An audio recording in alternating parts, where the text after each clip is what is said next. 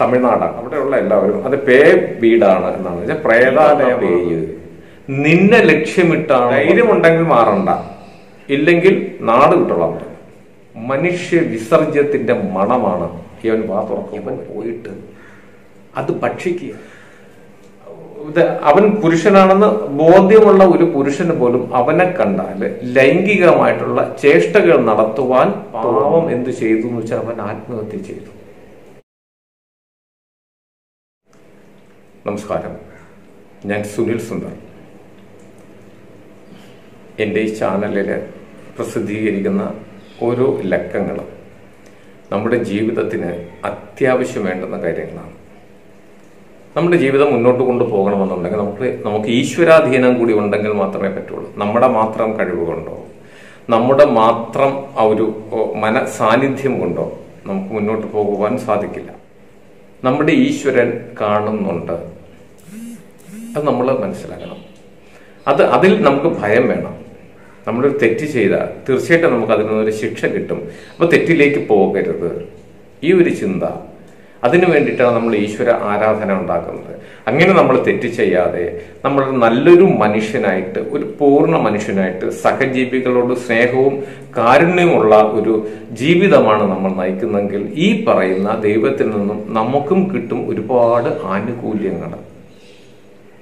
ഈ ആനുകൂല്യങ്ങൾ നേടിയെടുക്കുവാനായിട്ട് നിങ്ങൾക്ക് എല്ലാവർക്കും സാധിക്കട്ടെ. അതിന് ഉതകുന്ന വിധത്തിലുള്ള കാര്യങ്ങളാണ് ഞാൻ എൻ്റെ ഈ ചാനലിൽ കൂടി പറയുന്നത്. അപ്പോൾ എൻ്റെ ഈ വീഡിയോ കാണുമ്പം മുഴുവനായി അത് കട്ട് ചെയ്ത് കാണാതിരിക്കാൻ ശ്രമിക്കുക. ഒരുപാട് മനസ്സിലാക്കേണ്ടുന്ന കാര്യങ്ങൾ. ഒരു വിഷയം തുടങ്ങിയാൽ അതുമായി ബന്ധപ്പെട്ട് അവസാനം വരെ പറയുന്ന അത് ആ വിഷയത്തിൽ നിന്ന് ഞാൻ മാറി പോകാറില്ല. ആ വിഷയം തന്നെയാണ് പറയുന്നത്. അപ്പൊ അത് പൂർണ്ണമായും കേട്ടാലേ മനസ്സിലാകുള്ളൂ. അല്ല, നമ്മൾ SSLC പരീക്ഷയ്ക്ക് ആദ്യവും ഉത്തരം എഴുതുമ്പോൾ ഫസ്റ്റ് പാരഗ്രാഫ് കറക്റ്റ് ആയിരിക്കും, ലാസ്റ്റ് പാരഗ്രാഫ് കറക്റ്റ് ആയിരിക്കും. അതിനെ കുറിച്ച് പറയുന്നത് ടീച്ചർമാര് ആദ്യം അവസാനം നോക്കുള്ളൂ എന്നുണ്ട്. അപ്പൊ ഇടയ്ക്ക് എന്തെങ്കിലുമൊക്കെ എഴുതി വെക്കും. അതുപോലെ അല്ല, നമുക്കിത് പറയുന്ന കാര്യങ്ങൾ മനസ്സിലായി. എന്റെ ചാനലെന്നല്ല, ഏതും നമുക്ക് കാണണം എന്നുണ്ടെങ്കിൽ, മനസ്സിലാക്കണമെന്നുണ്ടെങ്കിൽ പൂർണ്ണമായും നമ്മളത് എല്ലാ ചാനലിലും കാണണം. അപ്പൊ ഇത്ര സമയമാണ് അത് ഉള്ളത്. അതിന് ഉള്ള സമയത്തിന് നമ്മൾ പോയിരുന്ന് കാണുക, ഒരുപാട് കാര്യങ്ങൾ മനസ്സിലാക്കുക. ഞാൻ മാത്രമല്ല, ഒരുപാട് ഇതേ കണക്ക് യൂട്യൂബിൽ ഒരുപാട് നമുക്ക് ഉപകാരപ്രദമാകുന്ന വെച്ചാൽ ഞാൻ ഒരുപാട് ചാനൽ കാണാറുണ്ട്. ഇത് നമുക്ക് അറിഞ്ഞുകൂടാത്ത ഒരുപാട് കാര്യങ്ങൾ പലരും പറയുന്നുണ്ട്. അപ്പോഴാണ് നമ്മൾ അതിനെക്കുറിച്ച് ചിന്തിക്കുന്നത്, ആലോചിക്കുന്നത്. ഒരു മനുഷ്യന് പൂർണ്ണമായിട്ട് എല്ലാം പഠിക്കാൻ സാധിക്കില്ലല്ലോ. അതുപോലെയാണ് ഏത് വിദ്യയായാലും. ഇപ്പൊ യേശുദാസ് പറയാറുണ്ട്, ഗാനത്തിനെ കുറിച്ച്, ആലാപനത്തിനെ കുറിച്ച്, അല്ലെങ്കിൽ സംഗീതത്തിനെ കുറിച്ച് അദ്ദേഹം പഠിച്ചിട്ടില്ല. സംഗീതം എന്ന് പറയുന്ന ഒരു സമുദ്രത്തിന്റെ തീരത്ത് നിൽക്കുന്ന കുട്ടിയാണ് എന്ന് പറയാറുണ്ട്. മൺമട്ടി കൊണ്ട്, തൂമ്പ കൊണ്ട് കളയ്ക്കാൻ പോകുന്ന ഒരാളും ആ മനോഭാവത്തോടു കൂടിയാണ് നിൽക്കേണ്ടത്. ഒരു ദിവസം ഇങ്ങോട്ട് ഒരു 10 കുടി വെട്ടി വൃത്തിയാക്കി വെച്ചാൽ ഇതിൽ ഞാൻ അഗ്രഗണ്യനായി എന്ന് പുള്ളി ചിന്തിച്ചാലും അത് അഹങ്കാരമായിട്ടേ കണക്കാക്കാൻ പറ്റുള്ളൂ. നമ്മൾ ഒരു തൊഴിൽ ചെയ്യും തോറും, മനസ്സിലാക്കും തോറും അത് നമ്മളിൽ നിന്നും അതിന്റെ അവസാന ഭാഗം നമ്മളിൽ നിന്നും അകന്നകന്നു പോകും. നമ്മളിതിന്റെ പുറകെ യാത്ര ചെയ്യുക. ശരിക്കും അതാണ് നമ്മൾ എല്ലാവരും ചെയ്യേണ്ടത്. അപ്പോൾ നമുക്ക് വിഷയത്തിലേക്ക് കിടക്കാം. അതിനും ഒരു കാര്യം കൂടി, എൻ്റെ ചാനൽ ഇഷ്ടപ്പെടുകയാണെങ്കിൽ സബ്സ്ക്രൈബ് ചെയ്യണം, ഷെയർ ചെയ്യണം. അപ്പൊ അങ്ങനെയുള്ള കുറച്ച് കാര്യങ്ങൾ യൂട്യൂബിലുണ്ട്. എല്ലാവർക്കും പറയേണ്ട കാര്യമില്ല. പറയുമ്പോൾ എല്ലാവർക്കും അതൊരു ബുദ്ധിമുട്ടായിട്ട് തോന്നും. എങ്കിലും പറയാതിരിക്കാൻ നിവൃത്തിയില്ല, അതുകൊണ്ട് പറയുകയാണ്. ദയവ് എല്ലാവരും ഈ പറഞ്ഞ കാര്യങ്ങൾ ഒന്ന് അനുസരിച്ച് പോകണം. നമുക്ക് വിഷയത്തിലേക്ക് വരാം. പ്രേതം ഉണ്ടോ ഇല്ലയോ എന്നുള്ളതാണ് ഒരു വിഷയം. ഇത് ഞാൻ രണ്ടാമത്തെ ഭാഗമാണ് ഈ ചെയ്യുന്നത്. അപ്പം ആദ്യ ഭാഗത്ത് ഞാൻ 1-2 പ്രധാനപ്പെട്ട വ്യക്തികളുടെ അനുഭവങ്ങൾ, എനിക്കുണ്ടായിട്ടുള്ള സത്യസന്ധമായ അനുഭവങ്ങളെ കുറിച്ചൊക്കെ ഞാൻ പറഞ്ഞു. അപ്പൊ ഞാൻ പറയുന്നുണ്ട്, പ്രേതമുണ്ട്, അതിന് രൂപമില്ല എന്നുള്ളതാണ്. അപ്പം ഞാൻ ഈ പറഞ്ഞ അഭിപ്രായങ്ങള് അതെന്തുകൊണ്ടാണ് ഞാൻ പറഞ്ഞത്? അതെനിക്കുണ്ടായ അനുഭവങ്ങളാണ്. അതിന് രൂപമുണ്ടെങ്കിൽ അത് നേരിട്ട് വന്ന് ഓരോ കാര്യങ്ങൾ ചെയ്യും. കുറഞ്ഞ പക്ഷം അതിന് അന്തരീക്ഷത്തിൽ നിന്ന് ശബ്ദിക്കാനെങ്കിലും കഴിയുമെങ്കിൽ പല കാര്യങ്ങളും അത് നേരിട്ട് വന്ന് നമുക്ക് രൂപമില്ലാതെ നമ്മളോട് പറഞ്ഞു തരും. പക്ഷെ അങ്ങനെയൊന്നും ഇന്നുവരെ ഒരു കേസും അല്ലെങ്കിൽ ഒരു അനുഭവങ്ങളും സംഭവങ്ങളും ലോകത്ത് ഉണ്ടായിട്ടില്ല. എല്ലാം മറ്റു ഒരു ശരീരത്ത് വന്ന്, ഈ ആത്മാവ് മറ്റൊരു ശരീരത്തിന്റെ ഉള്ളിലുള്ള ആത്മാവിലേക്ക് കടന്നിട്ട് അതുവഴിയാണ് നമുക്ക് അതിന്റെ ആവശ്യങ്ങള്, ആവലാതികള്, പരാതികളൊക്കെ നമ്മളോട് പറഞ്ഞു തരുന്നത്. ആ സംഭവങ്ങളാണ് കഴിഞ്ഞ എപ്പിസോഡിൽ ഞാൻ പറഞ്ഞത്. അതിന്റെ ഒരു രണ്ടാം ഭാഗമായിട്ട് ഞാൻ പറയുന്നതും ഇതുപോലെ ഒരു സംഭവമാണ്, വളരെ വിചിത്രമായിട്ടുള്ളത്. ഞാൻ 100 ആവർത്തി ആലോചിച്ചു, ഇതൊരു പൊതുവേദിയാണല്ലോ, ഈ ഒരു വിഷയം പറയണമോ എന്നുള്ളത്. അതിന് വളരെ വിചിത്രമാണ്. മറ്റാർക്കും എന്ന് പറഞ്ഞാൽ ഒരുപാട് അഗ്രഗണ്യന്മാർ ഇതിനകത്തുണ്ട്.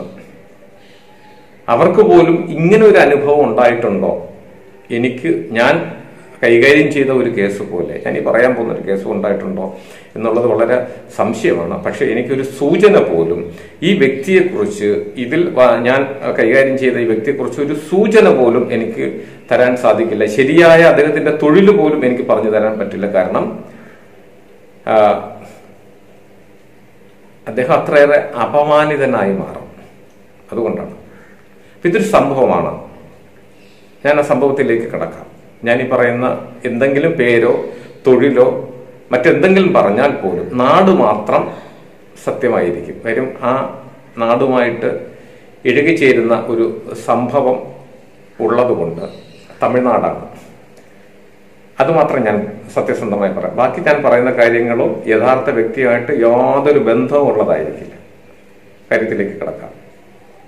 നമ്മുടെ ഈ നാട്ടിൽ നിന്നും തന്നെ തമിഴ്നാട്ടിലേക്ക് കുറച്ച് യുവാക്കള് ഒരു തൊഴിൽപരമായ കാര്യത്തിന് പോകുന്നു. Spray painting. ചെറുപ്പക്കാരാണ്, കല്യാണം കഴിഞ്ഞവരൊക്കെ ഉണ്ട്. അങ്ങനെ പോയി അവരവിടെ പോയിട്ട്, അപ്പൊ ഒരു പട്ടണത്തിലാണ് അവരുടെ സ്ഥാപനത്തിന്റെ ഓഫീസൊക്കെ. സ്പ്രേ പെയിന്റിംഗ് ആണ്. വാഹനങ്ങളുടെ പെയിന്റിങ്ങിന്റെ ഓർഡർ എടുത്തിട്ട്, ഇപ്പോഴല്ല വർഷങ്ങൾക്ക് മുമ്പ്. ഇപ്പോഴാണ് ഈ സ്പ്രേ പെയിന്റിംഗ് ഒക്കെ വളരെ കുറഞ്ഞത്. കാര്യം ഇപ്പം ആർക്കും അത് വേണ്ട. ഒരു സൈഡിൽ ഒരു ബോണറ്റോ വണ്ടിയുടെ ഒരു ഡോറോ പോയി കഴിഞ്ഞാൽ അത് കളഞ്ഞ് പുതിയതങ്ങ് വാങ്ങിച്ചു വെക്കുകയാണ് ഇപ്പോഴത്തെ അവസ്ഥ. പണ്ട് അങ്ങനെയല്ല. അതിനെ മെയിൻറ്റെയിൻ ചെയ്ത് പെയിന്റ് ചെയ്ത് വെക്കുകയാണ്. അപ്പൊ അന്ന് ഒരുപാട് സാധ്യതയാണ് ഈ സ്പ്രേ പെയിന്റിങ്ങിന്. അങ്ങനെ ഇവര് തമിഴ്നാട്ടിൽ പോയി, ഞാൻ പറഞ്ഞല്ലോ, ഒരു പട്ടണത്തിലാണ് അവരുടെ ഓഫീസ് കാര്യങ്ങൾ. അവിടെ ഓർഡർ എടുത്തിട്ട് ഒരു ഉൾപ്രദേശത്താണ് അവരുടെ വർക്ക്ഷോപ്പ് പണി ചെയ്യുന്ന സ്ഥലം. വലിയൊരു വർക്ക്ഷോപ്പാണ്. പറഞ്ഞല്ലോ തമിഴ്നാടാണ്. അപ്പൊ ഉൾപ്രദേശം എന്ന് പറഞ്ഞാൽ അവിടുത്തെ ജനങ്ങളുടെ ഒരു രീതിയൊക്കെ മനസ്സിലാകുമല്ലോ. കുറച്ച് വൃത്തിഹീനമായ അന്തരീക്ഷമൊക്കെ അവിടെ. അപ്പം ആ വർക്ക്ഷോപ്പിൽ തന്നെ ഇവർക്ക് താമസിക്കാനുള്ളൊരു സൗകര്യമൊക്കെ അതിന്റെ മുതലാളി ഉണ്ടാക്കി കൊടുത്തിട്ടുണ്ട്. പക്ഷെ ഈ സൗകര്യമൊന്നും അവര് അത്രയ്ക്ക്, നമ്മുടെ മലയാളികളല്ലേ, അവർക്ക് അത്രയ്ക്കൊന്നും അതങ്ങോട്ട് പിടിച്ചില്ല. അവർക്ക് സ്വന്തമായിട്ടൊരു വീട് തന്നെ വേണം എന്നുള്ള നിർബന്ധത്തിൽ അങ്ങനെ തൊട്ടടുത്ത് കുറച്ച് അടുത്തായിട്ടൊരു വീടുണ്ട്. അവിടെ താമസമില്ല. അതിന്റെ വീടിന്റെ ഉടയന് മാസത്തിൽ ഒരിക്കലൊക്കെ ഒന്ന് തൂത്ത് വൃത്തിയാക്കി ഇട്ടിട്ട് പോകുന്നു. ഭംഗിയായി സൂക്ഷിക്കുന്നുണ്ട്. മാസത്തിലൊരു ദിവസം അയാൾ വന്നില്ലെങ്കിൽ അയാളെ ആരെങ്കിലുമൊക്കെ വിട്ട് ചെയ്യാറുണ്ട്. അപ്പൊ ഈ വീടിനെ കുറിച്ച് അവർ അന്വേഷിച്ചപ്പോഴത്തേക്ക് അവിടെയുള്ള എല്ലാവരും അത് വീടാണ് എന്നാണ് വെച്ചാൽ പ്രേതാലയമാണ് എന്നുള്ള അർത്ഥത്തിൽ പറഞ്ഞു. അവിടെ ആരും താമസിക്കില്ല. അവിടെ താമസിക്കുന്നവർക്ക് ഒരുപാട് മോശമായ അനുഭവങ്ങളൊക്കെ ഉണ്ടായിട്ടുണ്ട്. അതുകൊണ്ട് അവിടെ പോയി താമസിക്കരുത് എന്ന് അവരുടെ അടുത്ത് സഹകരിച്ച ആൾക്കാരൊക്കെ പറഞ്ഞു. പക്ഷെ നമ്മൾ ഇവിടുന്ന് പോയ മലയാളികളാണ്, അവരതൊന്നും കണക്കാക്കിയില്ല. അതിന്റെ വീടിന്റെ ഉടയനെ കണ്ടുപിടിച്ചു. അയാളെ വീട് കൊടുത്തു. അയാൾക്ക് വേറെ വിഷയമൊന്നുമില്ല. അയാളെ വീട് കൊടുത്തു. ഇവരവിടെ താമസമാക്കി. 2-3 ദിവസം കഴിഞ്ഞപ്പോഴത്തേക്ക് കൂട്ടത്തിലുള്ളൊരു പയ്യൻ, അവൻ രാത്രി ഉറക്കത്തില് അവനാരോ ഉപദ്രവിക്കുന്നതായിട്ടും ഒക്കെ തോന്നി. ആ ഒരു ഭയപ്പാട് ഉണ്ടായി. അവൻ നിലവിളിച്ചുകൊണ്ട് ചാടി പിന്നഴിച്ചു. പിന്നെ ഒരു വെളുപ്പം കാലത്തോടു കൂടിയാണ്, ഒരു തീർത്ത് വെളുപ്പിലായില്ല. ഇവൻ ചാടി പിന്നഴിച്ചു. ഇവന് വിളിയും ബഹളമൊക്കെ ആയി. പേടിച്ച് പനി പിടിച്ചു. അങ്ങനെ ഇവനെ കൊണ്ട് അടുത്ത വെളുക്കുന്നവരൊക്കെ അവർ നോക്കി പല ഈ പൊടിക്കൈകളൊക്കെ ചെയ്തു. പനി മാറാനും ശരീരത്തിന്റെ ചൂട് മാറാനൊക്കെ അതൊന്നും ചെയ്തിട്ട് ഫലിച്ചില്ല. അപ്പം ഈ നമ്മുടെ കഥാനായി പനി പിടിച്ചതല്ല കഥാനായകൻ രംഗത്ത് വന്നിട്ടില്ല. അപ്പൊ കഥാനായകനാണ് ഈ പനി പിടിച്ച പയ്യനെയും കൊണ്ട് അടുത്ത ദിവസം ഹോസ്പിറ്റലിൽ അവര് മറ്റുള്ളവര് അവിടെ വർക്ക്ഷോപ്പിലേക്കും പോയി. ഇവൻ അവിടെ കൊണ്ടുചെന്ന് ചികിത്സിപ്പിച്ചു, മരുന്നൊക്കെ കൊടുത്തു, പനി മാറി. ഈ വീട്ടിൽ വന്ന് കയറി തിരിച്ചവനെ കൊണ്ടുകൊണ്ട് വന്ന് വീണ്ടും പനി തുടങ്ങി. അങ്ങനെ ഇവര് 3 ദിവസം ഹോസ്പിറ്റലും വീടുമായി നടന്നു. അങ്ങനെ വന്നപ്പോൾ അടുത്തുള്ള ഒരു വയസ്സായ സ്ത്രീ വന്ന് പറഞ്ഞു, തമിഴിലാണ് പറഞ്ഞത്, ഞാനിപ്പോൾ മലയാളത്തിൽ പറയുന്നു, മക്കളെ ഇവിടെ താമസിക്കരുത്, ഇവിടെ ഒരുപാട് എന്താണെന്ന് ആർക്കും അറിയില്ല, പക്ഷെ ഇവിടെ വരുന്നവർക്കൊക്കെ ഇങ്ങനെ അസുഖങ്ങൾ ഉണ്ടാകാറുണ്ട്, നിങ്ങൾ പെട്ടെന്ന് പോകാൻ നോക്കൂ. പക്ഷെ പോകുന്നതിന് മുമ്പ് ഒരു അമ്മ അനുഗ്രഹിക്കുന്ന, ഒരു സ്ത്രീ അനുഗ്രഹിക്കുന്ന സ്ഥലം പറഞ്ഞു കൊടുത്തു. നമ്മുടെ നാട്ടിലുള്ള ആളുകളെ കുറച്ചുകൂടി വിശ്വാസമാണ് ഈ തുള്ളലിലും അനുഗ്രഹത്തിലൊക്കെ അവിടെ ഉള്ളവർക്ക്. അവിടെ പോയി കണ്ട് അമ്മയെ കണ്ട് കാര്യം പറഞ്ഞ് ഭസ്മം വാങ്ങിച്ചതിന് ശേഷമേ നിങ്ങൾ ഇവിടെ നിന്ന് മാറിപ്പോകാവൂ എന്ന് പറഞ്ഞു. അങ്ങനെ ഈ നമ്മുടെ കഥാനായകൻ ഈ പനി പിടിച്ച പയ്യനുമായിട്ട് നേരെ അവിടെ പോവുകയാണ്. അവിടെ പോയി അമ്മച്ചിയെ കണ്ടു. പക്ഷെ അമ്മച്ചി ഈ പനി പിടിച്ചവര് ഭസ്മമൊക്കെ ഇട്ട് കൊടുത്തെങ്കിലും ഈ നായകൻ അടുത്ത് വിളിച്ചിട്ട് പറഞ്ഞു, ഈ വന്ന പേയ് നിന്നെ ലക്ഷ്യമിട്ടാണ് വന്നത്, പക്ഷെ സന്ദർഭവശാൽ യവൻ അതിന് തടസ്സമായി, അത് അവരാ കിടന്നതിലുള്ള എന്തോ കാര്യങ്ങളായിരിക്കാം, എന്താണെന്ന് എനിക്ക് മനസ്സിലായിട്ടില്ല. അയാൾ തൽക്കാലം പിടിച്ചതാണ്, ഇത് നിന്നിൽ ബാധിക്കും, നീ സൂക്ഷിച്ചോളൂ എന്ന് പറഞ്ഞൊരു ചരടുമൊക്കെ കൊടുത്ത് വിട്ടു. അപ്പൊ ഇവര് ചോദിച്ചു അവിടുന്ന് മാറിപ്പോണോന്ന് ചോദിച്ചു. ധൈര്യം ഉണ്ടെങ്കിൽ മാറണ്ട, ഇല്ലെങ്കിൽ നാട് വിട്ടോളാൻ പറഞ്ഞു. അങ്ങനെ ഇവിടെ ഒന്ന് എല്ലാവരോടും പറഞ്ഞു. വീട്ടിൽ ഞാൻ പറയുന്നു, മലയാളികളല്ലേ, ധൈര്യപൂർവ്വം അവിടെ താമസിച്ചു, ആർക്കും വേറെ വിഷയങ്ങളൊന്നുമില്ല. പിന്നെ പേടിയോ ബഹളമോ രാത്രി നിലവിളിയൊന്നുമില്ല. ഈ പനി പിടിച്ചവന്റെ അസുഖവും മാറി, അവൻ കഥയിൽ നിന്ന് ഔട്ടായി, അവന്റെ കാര്യം തീർന്ന് അവൻ നോർമലായി കഴിഞ്ഞു. പക്ഷെ യഥാർത്ഥ നായകൻ വീണ്ടും ഒരു 2-3 ദിവസം കഴിഞ്ഞപ്പോഴത്തേക്ക് ഇവന്റെ സ്വഭാവത്തിലൊരു മാറ്റം, ആരോടും സംസാരിക്കില്ല ഇവൻ. അതായത് അവന്റെ കൂട്ടുകാരന്മാർ എന്നോട് പറഞ്ഞത്, ഇവൻ മുടി ചീകി വയ്ക്കുന്ന രീതി വരെ മാറി. സ്ത്രീകൾ മുടി പോലും പോലെ ഇങ്ങനെ നടുക്ക് നിന്നും 2 ഭാഗത്തേക്ക് മീശ എടുത്തു. മുണ്ടാണ് അന്ന് അവൻ വീട്ടിലൊക്കെ ഉടുത്തുകൊണ്ട് നിൽക്കുന്നത്, ഒരിക്കലും മടത്ത് കെട്ടില്ല. നടക്കുന്നത് പോലും അതിലൊരു പറയുമ്പോ അന്നനട, സ്ത്രീകൾ നടക്കുന്ന വിധത്തില് ആളാകെ മാറി. അപ്പൊ ഇവര് ചോദിക്കുന്നുണ്ട് എന്തായാലും നിനക്ക് പറ്റിയെന്നൊക്കെ. ആ ഒരു മറുപടിയും പറയുമ്പോ അവരുടെ മുഖത്ത് ഇങ്ങനെ നോക്കുന്നു, രൂക്ഷമായി നോക്കുന്നുണ്ട്, ആരോടൊന്നും പറയുന്നില്ല. പക്ഷെ അടുത്തുള്ള സ്ത്രീകളോടൊക്കെ ഒരുപാട് അടുപ്പവും വെച്ചു തുടങ്ങി. അപ്പൊ ഇതൊരു പ്രേതബാധയൊന്നും ആർക്കും ആദ്യം മനസ്സിലായില്ല. അങ്ങനെ ഇതിങ്ങനെ കുറച്ച് ദിവസം കൊണ്ട് പോയി, ജോലിയിലൊക്കെ ഉഴപ്പിത്തുടങ്ങി.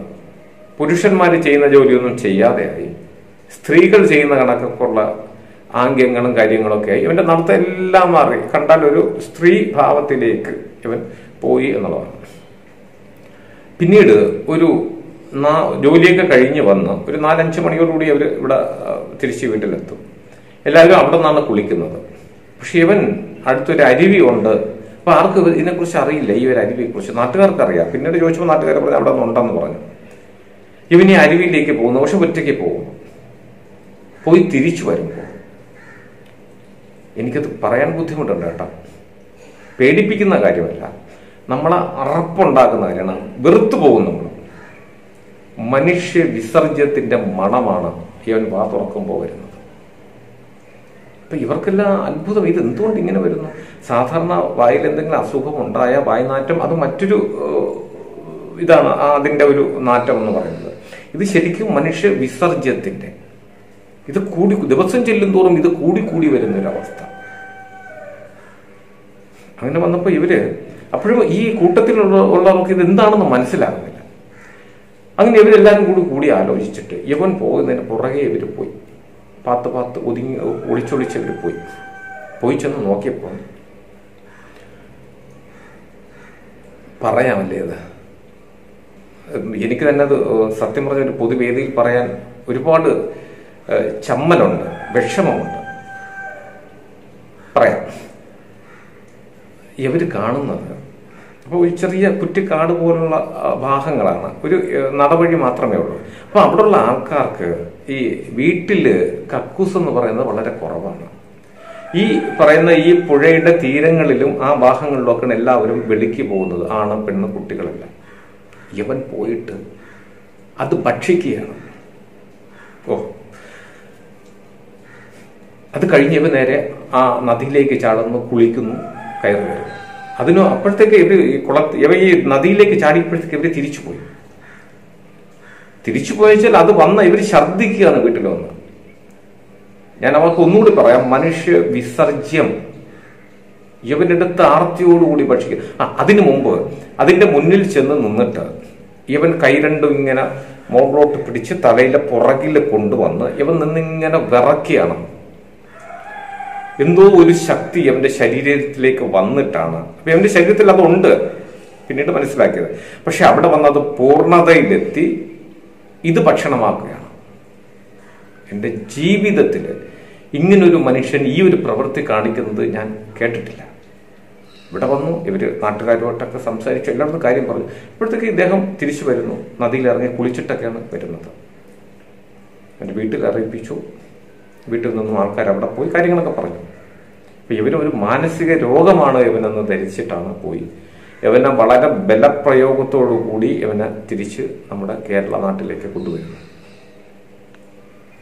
ഇവിടെ കൊണ്ടുവന്ന് പല ഡോക്ടർമാരെയും കാണിച്ചു, അവരൊരുപാട് മരുന്നൊക്കെ കൊടുത്തു.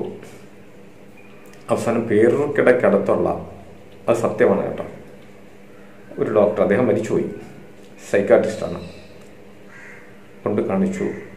അദ്ദേഹം പറഞ്ഞു, ഇത് ഉറക്കമില്ല, ഇവന് ഉറങ്ങാനുള്ള മരുന്നൊക്കെ ഞാൻ തരാം, നിങ്ങളുടെ വിശ്വാസം അനുസരിച്ച് ഇത് മറ്റൊരു വഴിക്ക് നിങ്ങൾ പോയി ഇതിന് പരിഹാരം കണ്ടെത്തുന്നതാണ് നല്ലതെന്ന് പറഞ്ഞിട്ട് എന്നിട്ട് ഇവർ 2-3 സ്ഥലത്തൊക്കെ വേറെ കൊണ്ടുപോയി പൊറ്റുമാരെയൊക്കെ കാണിക്കാനായിട്ട്. അതിനുശേഷമാണ് എൻ്റെ അടുത്ത് വരുന്നത്. എൻ്റെ അടുത്ത് വന്നു, ഞാൻ ഈ കഥകളൊക്കെ കേട്ടു. അപ്പോൾ എൻ്റെ മുമ്പിൽ പയ്യൻ ഇരിപ്പുണ്ട്, താടിയൊക്കെ ഉണ്ട്, കാണാൻ സുമുഖനാണ്, വളരെ മെലിഞ്ഞ ശരീരപ്രകൃതിയാണ്. എൻ്റെ മുന്നിൽ വന്നിരുന്നിട്ട് ഒരുപാട് ഇത് മറ്റുള്ളവർ ഈ കഥകൾ അത്രയും പറഞ്ഞു. അപ്പൊ ഞാൻ ഇവനോട് ചോദിക്കുന്നതിനൊന്നും ഇവൻ മറുപടി പറയുന്നില്ല. ഇവൻ ഇങ്ങനെ രൂക്ഷമായി നോക്കുകയാണ്. കൂട്ടത്തിൽ 2-3 സ്ത്രീകൾ, അമ്മയോ സഹോദരിമാർ ആരൊക്കെ ഉണ്ടായിരുന്നു, എനിക്ക് അമ്മയുണ്ടായിരുന്നു, അത് ഓർമ്മയുണ്ട്. കൂട്ടത്തിൽ വന്നത് ബന്ധുക്കൾ, ഏറ്റവും അടുത്ത ബന്ധുക്കൾ തന്നെയാണ് വന്നത്. അപ്പൊ ഇവനോട് ഞാൻ ചോദിക്കുന്നതിനൊന്നും ഇവൻ ഒരു മറുപടിയും ഇവൻ പറയുന്നില്ല. അപ്പൊ എനിക്ക് അതിൽ നിന്നൊരു കാര്യം മനസ്സിലായത്, ഈ ശക്തി അവനോടൊപ്പം ഉണ്ട്, പക്ഷെ പൂർണ്ണമായും എന്തെങ്കിലും അവൻ സംസാരിക്കുവാനോ അല്ലെങ്കിൽ അതിനെക്കുറിച്ച് എന്തെങ്കിലും ഒരു അഭിപ്രായം ഒന്നും പറയാനൊന്നും അവന് ഇപ്പോൾ അതിനുള്ള ശക്തിയില്ല. ഈ എൻ്റെ മുഖത്ത് നോക്കുന്നത് ഇത് പറയാൻ വേണ്ടിയിട്ടാണ്, പക്ഷെ അത് വരുന്നില്ല. അപ്പം അത് ഞാൻ മനസ്സിലാക്കിയത്, ഈ നാട് മാറി നിൽക്കുന്ന ഈ നാട്ടിൽ വെച്ചിട്ടല്ല അങ്ങനെ ഒരു ദുരന്തം, അതായത് ഈ ഉള്ളിൽ നിൽക്കുന്ന ആത്മാവിന് ദുരന്തം സംഭവിച്ചത്. അപ്പൊ അതിന്റെ ശക്തി കുറയുന്നു. അപ്പം ആ സ്ഥലത്ത് പോയാൽ മാത്രമേ പൂർണ്ണമായിട്ടും ഇതിനെക്കുറിച്ച് മനസ്സിലാക്കാൻ സാധിക്കുകയുള്ളൂ. ഞാൻ പറഞ്ഞ കുറച്ച് ബുദ്ധിമുട്ടാണ്, ഞാൻ ഉറപ്പു തരാം, ഇത് മാറ്റിത്തരാം, പക്ഷെ ഈ ഭാഗത്തേക്ക് നമുക്ക് പോകേണ്ടി വരും. എല്ലാവരും തയ്യാറായി. ആ കൂട്ടത്തിൽ നിന്ന് അവരുടെ കൂട്ടുകാരന്മാരാണ് ഏറ്റവും കൂടുതൽ, വീട്ടുകാർക്ക് ഇൻട്രസ്റ്റ് ഇല്ല എന്നല്ല, അവരെന്തിനും തയ്യാറായി. എല്ലാവരും കൂടി 1-2 വണ്ടിയിലൊക്കെ ആയിട്ട് ഞങ്ങൾ നേരെ ആ വീട്ടിലേക്ക് പോയി. വീട്ടിൽ ചെന്ന് കഴിഞ്ഞപ്പോൾ ഇവന്റെ സ്വഭാവം വീണ്ടും മാറി. അവിടെ വെച്ച് തന്നെ, ആ വീട്ടിൽ വെച്ച് തന്നെ, വീട്ട് ഉടയന്റെ അനുമതികളൊക്കെ കൂടി അവിടെ വെച്ച് തന്നെ ഞങ്ങളൊരു പൂജ തീരുമാനിക്കുന്നു. പൂജ ചെയ്യുന്നു, കളത്തിലിരുത്തി ഇവനെ ആവാഹനം നടത്തി. അപ്പം സാധാരണഗതിയിൽ ഇവൻ വരും, ഇവന്റെ ശരീരത്തിൽ ഈ സാധനം വരാറുണ്ട്, പക്ഷെ അത് വന്ന് ഒന്നും പറയാൻ പറ്റുന്നില്ല. സ്ത്രീയുടെയും പുരുഷന്റെയും ശബ്ദമല്ലാത്ത ഒരു ശബ്ദമാണ് പുറത്തു വരുന്നത്. വന്നു കഴിഞ്ഞാൽ ഇവൻ കൈ ഇങ്ങനെ ഇങ്ങനെ ഇങ്ങനെ നമുക്ക് ഇങ്ങനെ കെട്ടി ഇങ്ങനെ കാണിക്കും. അതൊരു സ്ത്രീ ഒരു ഭാവം, പക്ഷെ പറയുന്നത് മനസ്സിലാകുന്നില്ല. എനിക്കും മനസ്സിലാകും, കൊടുത്തമിഴാണ്, വ്യക്തമായില്ല. അപ്പോഴത്തേക്ക് ഞാൻ പറഞ്ഞു, നമുക്കിതൊരു പൂജ ചെയ്താലേ പറ്റും. പിന്നെ കളത്തിലിരുത്തി പൂർണ്ണമായിട്ടും വരുത്താം. അങ്ങനെ കളത്തിലിരുത്തി പിന്നെ ഞങ്ങളുടെ നാട്ടിൽ നിന്ന് പോറ്റുമാരെയും പൂജാ സാധനങ്ങളൊക്കെ വരുത്തിച്ചു. 2 ദിവസം അവിടെ നിന്നിട്ടാണ് കാര്യങ്ങളൊക്കെ ചെയ്തത്. കളം ഇട്ടു, വിളക്കും ഒക്കെ വെച്ചിട്ട് അതിന്റെ നടുക്ക് വരുത്തി. പക്ഷെ അതിനിടയ്ക്ക് ഈ സംഭവം അറിഞ്ഞതിന് ശേഷം പിന്നെ ഇത് ഭക്ഷിക്കാനായിട്ട് ഇവരാരും വിട്ടിട്ടില്ല. ഇവരെപ്പോഴും കൂട്ടത്തിൽ എല്ലാവരും ഉണ്ട്. അങ്ങനെ പൂജ തുടങ്ങി, ആവാഹിച്ചു. വേറെ ബഹളങ്ങളൊന്നുമില്ല, എടുത്തെറിയോ ബഹളങ്ങളോ ഒന്നുമില്ല, അട്ടഹാസോ ചിരിയോ ഒന്നുമില്ല. ഇങ്ങനെ കരഞ്ഞുകൊണ്ടേയിരിക്കും, ഭയങ്കരമായ കരച്ചില്. അങ്ങനെ അവസാനം അവന്റെ കഥ പറയുകയാണ്. അത് ഇപ്പൊ ഞാൻ കഥ പറയാം, അവൻ പറഞ്ഞ കാര്യങ്ങൾ ഞാൻ പറയാം, പക്ഷെ അത് ഇത്രയും ഫ്ലൂവന്റ് ആയിട്ടൊന്നും അല്ല പറയുന്നത്.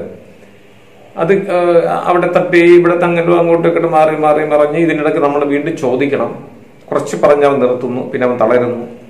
വീണ്ടും നമ്മൾ എന്തെങ്കിലുമൊക്കെ ചെയ്ത് അവനെ ഊർജം ഉണ്ടാക്കിയെടുത്ത് അങ്ങനെ സമയങ്ങൾ എടുത്താണ്, മണിക്കൂറുകൾ എടുത്തിട്ടാണ് ഇവൻ കഥ പറഞ്ഞത്. ഇവനൊരു എന്താണ് മൂന്നാം ലിംഗക്കാരനായിട്ടാണ് ജനിച്ചത്. മൂന്നാം ലിംഗം വെച്ചാൽ ഒന്ന് സ്ത്രീ, രണ്ട് പുരുഷൻ, ഈ രണ്ട് സ്വഭാവവും ചേർന്ന് വരുന്ന ഒരു മൂന്നാം ലിംഗം. അങ്ങനെയാണ്. ഈ സ്ഥലത്തു നിന്നും കുറച്ച് മാറി, ആ നാടിന്റെ പേരൊക്കെ ഞാൻ മറന്നുപോയി, നമുക്ക് ഓർമ്മ നിൽക്കുന്ന പേരല്ല, കുറച്ച് മാറി ആണ് ഇവൻ ജനിച്ചത്. ഇവൻ അങ്ങനെ വളർന്നു, ഒരു പ്രായമായി, ഒരു തികഞ്ഞ ഒരു പുരുഷന്റെ സ്ത്രീയുടെ ഒരു 10-20 വയസ്സിന് പുറത്ത് ആയി. ആ സമയത്തിന് ആ നാട്ടിലുള്ള കുറച്ച് ചെറുപ്പക്കാര്, അപ്പൊ അവൻ തന്നെ പറയുന്നുണ്ട്, ഏത് പുരുഷൻ കണ്ടാലും അവനൊരു പുരുഷനാണെന്ന് ധരിക്കുന്നവർക്ക് പോലും, അവൻ പുരുഷനാണെന്ന് ബോധ്യമുള്ള ഒരു പുരുഷന് പോലും അവനെ കണ്ടാൽ ലൈംഗികമായിട്ടുള്ള ചേഷ്ടകൾ നടത്തുവാൻ തോന്നും. അത്രയേറെ അവന്റെ ശരീരഘടന അതിന് ഉതകുന്നതായിരുന്നു. അത് കാരണം ആ നാട്ടിലുള്ള കുറച്ച് ചെറുപ്പക്കാര് ഇവനെ നിരന്തരം ഈ കാര്യത്തിന് വേണ്ടി ഉപയോഗിച്ചു കൊണ്ടിരുന്നു. അപ്പൊ ഉപയോഗിച്ചതിന് ശേഷം അത് എന്തൊക്കെയാണ് ഇവന് ചെയ്യുന്നതെന്ന് വ്യക്തമായി പറഞ്ഞു. പക്ഷെ അതെനിക്കിപ്പം പൊതുവായിട്ട് ഇങ്ങനത്തെ വീഡിയോയിൽ എനിക്കത് പറയാൻ പറ്റില്ല. കാര്യം അത് ഇത് എല്ലാവരും ചിലപ്പോൾ സ്ത്രീകളും കുട്ടികളും അച്ഛനും അമ്മയൊക്കെ ചിലപ്പോൾ ഒന്നിച്ചിരുന്ന് കേൾക്കുന്നതായിരിക്കും. അതുകൊണ്ട് എനിക്ക് പറയാൻ, നിങ്ങൾ ഊഹിക്കുക, ആ പ്രവൃത്തിയാണ് അവൻ ഇവിടെ കാണിക്കുന്നത്. അവനല്ല ചെയ്യുന്നത്. അങ്ങനെയുള്ള പുരുഷന്മാരെ അവരുടെ ഉള്ളിൽ അവൻ കടന്നിട്ട് ഒരു സമയം, എത്രയോ ദിവസം കൊണ്ടാണ് അവരുടെ ഉള്ളിൽ കിടക്കുന്നത്, ആ പുരുഷന്മാരെ കൊണ്ട് അവൻ ഈ പ്രവൃത്തി ചെയ്യിപ്പിക്കുകയാണ്. അവനെ കൊണ്ട് എന്താണോ ആ നാട്ടിലെ വൃത്തികെട്ട ആ ചെറുപ്പക്കാര് പയ്യന്മാര് ചെയ്തത്, അവനെ കൊണ്ട് എന്തൊക്കെ പ്രവർത്തിപ്പിച്ചോ അതിലേറ്റവും നികൃഷ്ടമായിട്ടുള്ള പ്രവൃത്തി അവൻ അതിനുശേഷം പല അവന്റെ നാട്ടിലും പലരിലും അവൻ ഇത് ചെയ്യിപ്പിച്ചിട്ടുണ്ട്. അവൻ ആത്മഹത്യ ചെയ്തു. പിന്നീട് അവനിത് സഹിക്കാൻ പറ്റാതെ ദിവസങ്ങളോളം ആഹാരം പോലും അവന് കഴിക്കാൻ പറ്റാതെ, ഇനി അവിടെ ജീവിക്കാൻ പറ്റില്ല, എവര് ജീവിച്ചിരിക്കുന്നിടത്തോളം കാലം അവര് ജീവിച്ചിരിക്കാൻ പറ്റില്ല എന്നുള്ളൊരു ഉത്തമ ബോധ്യം വന്നതുകൊണ്ട് പാവം എന്ത് ചെയ്തു എന്ന് വെച്ചാൽ അവൻ ആത്മഹത്യ ചെയ്തു. അപ്പൊ ഞാൻ ചോദിച്ചു, നിന്നോട് ഈ ക്രൂരത ചെയ്തവരെ എന്തെങ്കിലും നിനക്ക് ചെയ്യാൻ പറ്റുമോ? ഇന്ന് വരെ ചെയ്യാൻ സാധിച്ചിട്ടില്ല, ഇനി ഞാൻ ചെയ്യും. അപ്പൊ ഈ ശരീരത്തിന് നിനക്ക് വെറുതെ വിടാമോ? ഇതാരും അറിഞ്ഞതല്ലല്ലോ. അപ്പൊ പറഞ്ഞ മറുപടി, ആ പുരുഷനും ഈ പുരുഷനും എനിക്ക് ഒന്ന് തന്നെയാണ്, ആ മനസ്സുള്ള പുരുഷനാണ് ഇത് എന്ന് പറഞ്ഞാല് അത് പൂർണ്ണമായി ആ പ്രവൃത്തി എന്നല്ല. അത് ഞാൻ എന്താണ് ഉദ്ദേശിച്ചതെന്ന് നിങ്ങൾ മനസ്സിലാക്കുക. അതായത് ആ പ്രവൃത്തി ചെയ്ത പയ്യന്മാരുടെ ആ പുരുഷന്മാരുടെ ആ ഒരു സ്വഭാവത്തിന്റെ പകുതിക്ക് മേലെയെങ്കിലും ഈ ശരീരത്തിന് ഉണ്ട്. അതുകൊണ്ടാണ് ഞാൻ ഈ ശരീരത്തിൽ വന്ന് ഈ ആളിനെ കൊണ്ടും ഞാൻ ഇത് ചെയ്യിപ്പിച്ചത്, ഇനിയും ഞാൻ ചെയ്യിപ്പിക്കും. പക്ഷെ എനിക്കൊരു കാര്യം മനസ്സിലാവും, അവനെ നശിപ്പിക്കാൻ ബുദ്ധിമുട്ടാണ്. ഇതിൽ നിന്നും അവനെ മോക്ഷപ്രാപ്തി കൊടുക്കാൻ ബുദ്ധിമുട്ടാണ്. കൊടുക്കാം, അതിന് അവന്റെ രക്തബന്ധത്തിൽപ്പെട്ട ആരെങ്കിലും വന്നിരുന്നാൽ മാത്രമേ ആ കർമ്മം നമുക്ക് പൂർത്തീകരിക്കാൻ പറ്റുള്ളൂ. ഇല്ലെങ്കിൽ അവനെ ദ്രോഹിക്കുന്നതിന് തുല്യമാകും. അതിന് ഞാൻ ഒരിക്കലും തയ്യാറാകുകയുമില്ല. ഞാനൊരു സ്വാർത്ഥനല്ല. എന്റെ നാട്ടിൽ നിന്നും വന്നവനെ ഞാൻ രക്ഷപ്പെടുത്തി തിരിച്ചു കൊണ്ടുപോകുന്നു. ഇതുവരെ അവന് യാതൊരു കുഴപ്പമില്ല, സന്തോഷമായിട്ട് അവൻ ജീവിക്കുന്നു. അവന് ഈ പറഞ്ഞ ആത്മാവിന് പിന്നീടുള്ള ലക്ഷ്യം ഈ അവനെ ദ്രോഹിച്ച അവരെയോ അവരുടെ സന്തതികളെയോ ഈ വിധത്തിലേക്ക് കൊണ്ടുവരണം. എങ്കിൽ മാത്രമേ അവന്റെ ആത്മാവ് അടങ്ങൂ എന്നാണ് പറഞ്ഞത്. അപ്പം ഈ പയ്യന്മാരാരാണെന്ന് എനിക്കറിയില്ല, അവരുടെ ബന്ധുക്കൾ എൻ്റെ അടുത്ത് വന്നിട്ടില്ല. ഈ ആത്മാവിന്റെ ശരീരം, ആ ബന്ധുക്കളോ അവരാരും എൻ്റെ അടുത്ത് വന്നിട്ടില്ല. അപ്പൊ എനിക്ക് അങ്ങനെ ഒരു നടപടിയിലേക്ക് ഇതിനെ പൂർണ്ണമായും നശിപ്പിക്കുവാനോ ഇതിന്റെ ആ ഒരു ഭാവത്തിനെ മാറ്റിക്കൊണ്ടുപോകുവാനോ എനിക്ക് സാധിക്കില്ല എന്നല്ല, ഞാൻ അത് ചെയ്യാൻ പാടില്ല. എന്റെ മുന്നിൽ വന്നവനെ രക്ഷപ്പെടുത്തുക. അപ്പൊ നിൽക്കുന്ന ആ ആത്മാവ് അതൊരു കാലത്ത് ഈ ഭൂമിയിൽ നമ്മളെയൊക്കെ പോലെ ആഗ്രഹങ്ങൾ സാധിക്കുവാൻ വേണ്ടി കഷ്ടപ്പെട്ട് ജീവിച്ച ഒരു ജന്മമായിരുന്നു, ആണോ പെണ്ണോ മൂന്നോ ലിംഗക്കാരനുമാകട്ടെ. പക്ഷെ അവനെ കൊണ്ട് ആത്മഹത്യ ചെയ്യിപ്പിക്കാൻ ഇത്രയും പ്രേരിപ്പിച്ച അവന്റെ കൊന്നുകളഞ്ഞെങ്കിൽ പോലും, ഞാനിപ്പോൾ ചിന്തിക്കുന്നു, അവനെ കൊന്നുകളഞ്ഞിരുന്നെങ്കിൽ പോലും, തെറ്റാണത് എങ്കിൽ പോലും ഇത്രയും ഒരു വിഷമമൊന്നല്ല, നമുക്ക് ചിന്തിക്കാൻ പറ്റില്ല ഇങ്ങനൊരു പ്രവൃത്തി ഒരു മനുഷ്യനെ ചെയ്യിപ്പിക്കുമോ എന്നുള്ളതിനെ കുറിച്ച്. ഇങ്ങനൊരു പ്രവൃത്തി ചെയ്തത് നമ്മുടെ നാട്ടിൽ ചെയ്തിട്ടുണ്ട്. തിരുവനന്തപുരത്ത് തന്നെ ഒരു ഗുണ്ടാ സംഘം ഒരു ഇതേണക്ക് ഒരാളെ കൊണ്ടുപോയിട്ട്, അത് പത്രത്തിലൊക്കെ വന്നതാണ്, മലം തീറ്റിച്ച കേസ്. അത് പഴയ തലമുറയ്ക്ക് ഒരു 10-40 വയസ്സായവർക്കൊക്കെ അറിയാൻ പറ്റും. പക്ഷെ അവൻ ആത്മഹത്യ ചെയ്തില്ല. അവൻ അപ്പോഴത്തേക്കും ഭ്രാന്തനായിപ്പോയി. എപ്പോഴും ഇവിടെ വന്നിരുന്നെങ്കിൽ സംസാരിച്ച് പോകുന്നൊരവസ്ഥ. അതിനൊക്കെ അത് വർഷങ്ങളായി, ഒരു 10-40 വർഷമെങ്കിലും വരുമെന്ന് തോന്നുന്നുണ്ട് ഈ സംഭവം നടന്നിട്ട്. ഈ ഗുണ്ടകൾ കൊണ്ടുപോയി ഇവനെ ഇങ്ങനെ ചെയ്ത സംഭവം. അതിന് ശേഷമാണ് ഈ സംഭവം ഞാൻ പോകുന്നത്. ഇതും ഒരു 10-20 വർഷത്തോടെ പുറത്തു വരുമെന്ന്, 10-20 അതിന് പുറത്തു വരും ഈ സംഭവം ഉണ്ടായിട്ട്. ഇതിൽ നിന്നും മനസ്സിലാക്കുന്നത്, ഒരു മനുഷ്യനെ ദ്രോഹിച്ചു, അയാൾ ആത്മഹത്യ ചെയ്തു, ആ ആത്മാവ് ശക്തമായി നിൽക്കുന്നു. എന്നിട്ട് പോലും ആ ശത്രുക്കളെ, അല്ലെ അവനെ ഈ അവസ്ഥയിലേക്ക് കൊണ്ടുവന്ന ശത്രുക്കൾക്ക് നേരെ മറ്റൊരു ശരീരത്തിൽ കൂടിയല്ലാതെ ഒരു ചെറു വിരൽ അനക്കുവാൻ പോലും ആ ആത്മാവിന് സാധിക്കുന്നില്ല. അവരെ ഒന്ന് ഭയപ്പെടുത്തുവാൻ പോലും സാധിക്കുന്നില്ല. ഒരു രീതിയിലും അവരോട് പകരം വീട്ടുവാൻ സാധിക്കുന്നില്ല. അതിന് ഒരു ശരീരം ആവശ്യമാണ്. അതാണ് ഞാൻ പറഞ്ഞു വന്നത്. പ്രേതമുണ്ട്. ഈ മരിച്ചുപോയ ഈ പാവപ്പെട്ടവന്റെ പ്രേതമുണ്ട്. അതുള്ളത് കൊണ്ടാണ് ഈ ശരീരത്ത് വന്നത്. എന്തെങ്കിലും ആ ശരീരമില്ലാതെ ആ സ്വന്തം ആത്മാവിനെ കൊണ്ട് എന്തെങ്കിലും ചെയ്യാൻ പറ്റുമെങ്കിൽ, ഒന്നുമില്ലെങ്കിൽ അവൻ്റെ ഒരു മുടിയെങ്കിലും പിഴുതെടുക്കാനുള്ള ഒരു അവസ്ഥ ആത്മാക്കൾക്ക് ഉണ്ടായിരുന്നു എന്നുണ്ടെങ്കിൽ തീർച്ചയായിട്ടും അവനത് ചെയ്യുമായിരുന്നു. അവനെ ഒന്ന് നുള്ളി നോവിക്കണമെങ്കിൽ പോലും അവന് വേണ്ടുന്ന മറ്റൊരു ശരീരം. അവൻ ഈ പുരുഷവർഗത്തിനോടെ അവന് വിരോധമായി കഴിഞ്ഞു, പകയായി കഴിഞ്ഞു. അങ്ങനെ ആ പക വീട്ടണമെങ്കിലും ഏതെങ്കിലും മനുഷ്യ ശരീരത്തിനുള്ളിൽ അവന്റെ ആ ആത്മാവ് പ്രവേശിച്ച് അതിനുശേഷം മാത്രമേ അവന് അങ്ങനെ ഒരു പക വീട്ടാൻ പോലും സാധിക്കുന്നുള്ളൂ. മനസ്സിലാക്കുക, പ്രേതം ഉണ്ട്. അതിന് ഇന്ന് നമ്മൾ കാണുന്ന രൂപത്തിൽ ഉജാലമുഖിയ വെള്ള സാരിയോ ഷാമ്പു പുരട്ടി ഇങ്ങനെ പറത്തിയിട്ട് ഇങ്ങനെ പാട്ടൊക്കെ പാടി ഇങ്ങനെ ഒഴുകി പോകുന്ന അവസ്ഥയോ, അതൊക്കെ സിനിമ സീരിയലുകളിലൊക്കെ നമുക്കൊരു വിഷ്വല് കാണാൻ വേണ്ടിയിട്ട് അവർ ചെയ്യുന്നതാണ്, അത്രേ ഉള്ളൂ. അതല്ലാതെ സിനിമയിലും സീരിയലിലും മറ്റിതേതൊക്കെ മാധ്യമങ്ങളിലും കാണിക്കുന്നതല്ലാതെ യഥാർത്ഥത്തിൽ അങ്ങനെ ഒരു രൂപം ധരിക്കാൻ ഒരാത്മാവിനും സാധിക്കില്ല എന്നാണ് അനുഭവങ്ങൾ കൊണ്ട് തെളിയിക്കുന്നത്. സത്യസന്ധമായ അനുഭവങ്ങൾ കൊണ്ട് തെളിയിക്കുന്നത്. ഒരുപാടുണ്ട് എനിക്ക് അനുഭവങ്ങൾ. ഒരുപാട് സ്ഥലത്ത് ഞാൻ ഇതേണൊക്കെ ഒഴിപ്പിക്കാനും ആത്മാവിനെ വിളിച്ചു വരുത്തുവാനും ഒക്കെ ആയിട്ട് പോയിട്ടുണ്ട്. അവരുമായിട്ട് നല്ല ഒരു സഹകരണത്തോടു കൂടി തന്നെയാണ് ഇന്ന് ഞാൻ മുന്നോട്ട് പോകുന്നത്. വിശ്വസിക്കാം. അവര് സത്യം ചെയ്ത് പറഞ്ഞാൽ അണ്ണുകിട മാറില്ല. വിശ്വസിക്കാം നമുക്ക്. അപ്പൊ ഞാനീ പറഞ്ഞ ഈ ഒരു അനുഭവം എല്ലാവരും ഓർത്തു വയ്ക്കുക. നമ്മുടെ ജീവിതത്തിൽ നമ്മുടെ സഹജീവിയോട് നമുക്ക് എത്ര പക തോന്നിയാലും ഇത്രത്തോളം ആകരുത്. ചിന്തിക്കാൻ പറ്റുന്നില്ല അവനോട് കാണിച്ച ക്രൂരത. നമ്മളാരും ആ ഒരു ഗണത്തിലോട്ട് പോകാതിരിക്കട്ടെ. ഇനിയുണ്ട് അനുഭവങ്ങൾ. സമയം കിട്ടുന്നതനുസരിച്ച് ഓരോ അനുഭവങ്ങൾ ഒരുപാടുണ്ട്. ഞാൻ തോറ്റുപോയ അനുഭവങ്ങളുണ്ട് കേട്ടോ. ഞാൻ പിടിച്ചെടുത്ത്, അതായത് ഞാനൊരു കൗശല ബുദ്ധി, അവസാനം ഒന്നും നടക്കാതെ വന്നപ്പോൾ ഒരു കൗശല ബുദ്ധി എനിക്ക് ഉപയോഗിക്കേണ്ടി വന്നു. പക്ഷെ അതും അവര് കടത്തി വെട്ടി കളഞ്ഞു. അവിടെ ഞാൻ ഒരു വിഡ്ഢിയായി പോയി എന്നുള്ളതാണ്. അതൊക്കെ ഞാൻ അനുഭവം വരുന്ന ഇനിയുള്ള എപ്പിസോഡുകളിൽ പറയാം. നമ്മൾ വിചാരിക്കും സാധാരണക്കാർക്കാണ് ഇങ്ങനെയുള്ള അനുഭവങ്ങൾ, വിദ്യാഭ്യാസം കുറഞ്ഞവർക്കോ സാമ്പത്തികമായി കുറഞ്ഞവർക്കൊക്കെയാണ് ഇങ്ങനെയുള്ള അനുഭവങ്ങൾ, പ്രേതബാധ ഉണ്ടാകുന്നത്. വലിയ ആൾക്കാരൊന്നും പ്രേതം പിടിക്കില്ല എന്നൊക്കെ ചിന്തിക്കും.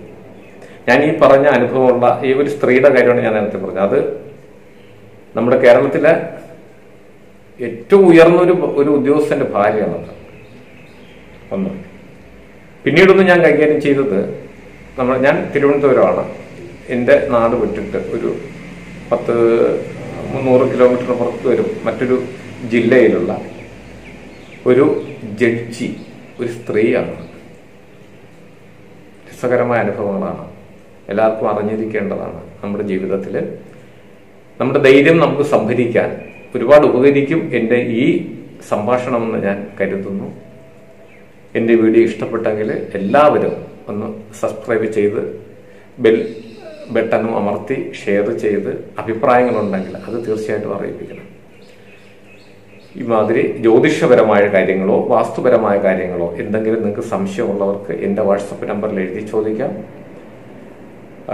ഞാൻ വന്ന് നോക്കണമെന്നുണ്ടെങ്കിൽ തീർച്ചയായിട്ടും ഞാൻ നിങ്ങളുടെ വീടുകളിൽ വന്ന് സന്ദർശിച്ച് അതിനുള്ള എന്താണ് കാര്യമെന്ന് കണ്ടുപിടിക്കാം. പരിഹാരങ്ങൾ ചെയ്യുവാനും എൻ്റെ സഹായം നിങ്ങൾക്കുണ്ടായിരിക്കും. അപ്പോൾ ഇത്രയും നേരം എൻ്റെ ഈ ഒരു വീഡിയോ കണ്ടിരുന്ന നിങ്ങൾക്ക് ഏവർക്കും ഈശ്വരന്റെ നാമത്തിൽ എല്ലാവിധ അനുഗ്രഹങ്ങളും സന്തോഷവും സമാധാനവും ദീർഘായുസ്സും ഉണ്ടാകട്ടെ എന്ന് പ്രാർത്ഥിച്ചുകൊണ്ട് തൽക്കാലം നിർത്തുന്നു. അടുത്ത ഒരു വീഡിയോയുമായി കാണുന്നവരെ എല്ലാവർക്കും നന്ദി, നമസ്കാരം. നേരിൽ വരാൻ ആഗ്രഹിക്കുന്നവർ തിരുവനന്തപുരം ജില്ലയിലുള്ള വെഞ്ഞാറമൂട് വന്ന് ഇലഞ്ഞിക്കാവ് ശ്രീ ചാമുണ്ഡി ദേവി കുബേരക്ഷേത്രത്തിലാണ് വരേണ്ടത്. കേരളത്തിലെ ആദ്യ കുബേരക്ഷേത്രമാണിത്. ചൊവ്വ, വെള്ളി, ഞായർ ദിവസങ്ങളിൽ നട തുറക്കുന്നു. രാവിലെ 9 മണി മുതൽ ജ്യോതിഷവിധി പ്രകാരം നിങ്ങളുടെ പ്രശ്നങ്ങൾ അറിയുവാനും പ്രശ്നപരിഹാരം നടത്തുവാനും സാധിക്കും. വീട്ടിൽ വരാൻ ആഗ്രഹിക്കുന്നവർ തിരുവനന്തപുരം ജില്ലയിലുള്ള മുരുക്കുംപുഴയ്ക്കും ശാർക്കരയ്ക്കും മധ്യേ പെരുങ്കുഴി ശ്രീ രാജരാജേശ്വരി ക്ഷേത്ര സമീപമുള്ള വീട്ടിൽ വരാവുന്നതാണ്. ദാരിദ്ര്യ ദുഃഖങ്ങളും കടബാധ്യതകളും ഒഴിഞ്ഞ് ജീവിത വിജയം കൈവരിക്കാൻ കുബേരക്ഷേത്ര ദർശനം കൊണ്ട് സാധിക്കും. ശ്രീ ചാമുണ്ഡി ദേവിയുടെയും കുബേരസ്വാമിയുടെയും ദർശനം കൊണ്ട് ദുരിതം മാറി ജീവിത വിജയം നേടിയ ഭക്തർ അനേകമനേകം.